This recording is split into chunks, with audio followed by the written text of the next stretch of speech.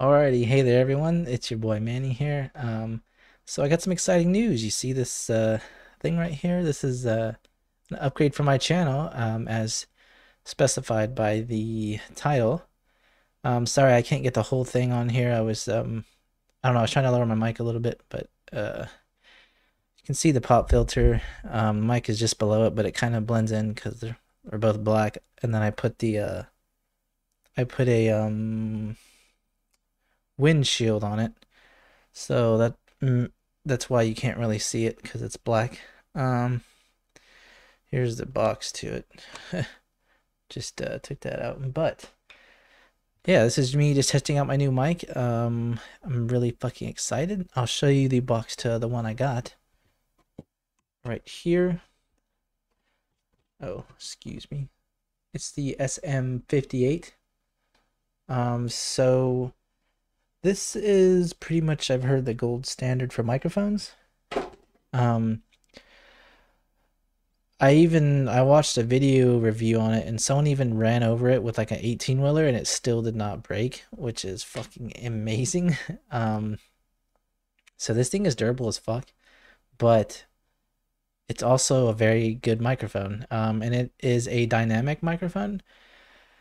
So I'm using the stand and everything. It's off on the side, but I'm using the stand to my old mic. I had a condenser mic that I was testing out, and it didn't work the best for my environment. Um, if you have a really noisy environment, you're going to want a dynamic mic. Just heads up if anybody out there is thinking about getting a microphone to enhance their YouTube quality. So you want to get if you're in a very noisy environment, you need a dynamic mic. Obviously, you can put filters on that'll help as well, which is what I'm doing. But my old mic came in a package. It came with a bunch of parts, like this pop filter, and then a stand, a clamp, the microphone. It was on sale for like $60, so I thought, why the hell not? But then I got it and I started messing around with it and noticed that it just wasn't doing the best. It wasn't the best for my environment because, like I said, I'm in a kind of noisy environment.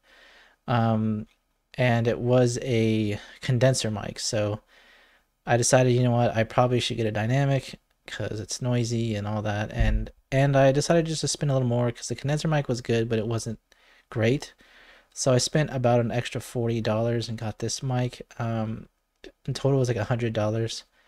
So I spent an extra $40, but I think it's gonna be worth it.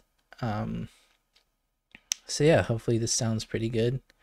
It took me a little about 15 minutes to set up, so not too long, but yeah, so this is a nice little upgrade. I hope y'all are gonna enjoy it. I hope you like hearing my voice. Hopefully it'll sound better than what I've been using. I will show y'all in just a second. Oh. So here is what I used to use. This is a Turtle Beach headset. A Turtle Beach headset Stealth, I believe. It's it's served its purpose well for the past 5 years, I'd say. Um, but damn, this thing is very uncomfortable. I'm still gonna use it obviously for desktop audio, but for speaking into, or obviously we got a mic now, so we don't need this shit. Um, so yeah, I used to use this for my gaming on Xbox, but it's very uncomfortable. It hurts like a motherfucker. If you've been wearing it for a couple hours, your head starts to hurt.